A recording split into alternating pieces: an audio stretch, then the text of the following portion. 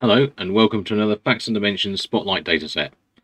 This one is covering Mental Capacity Act 2005, Deprivation of Liberty Safeguards. So what do we have here? Data back to 2020, it's just a few years, and 39,500 rows over a couple of tables. So I'll query both tables so we can see what's in there. First of all, the applications. This is the sort of data you get. That's the application statuses.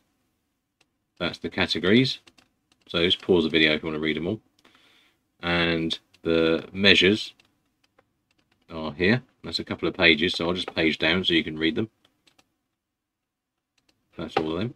And the other table, demographics.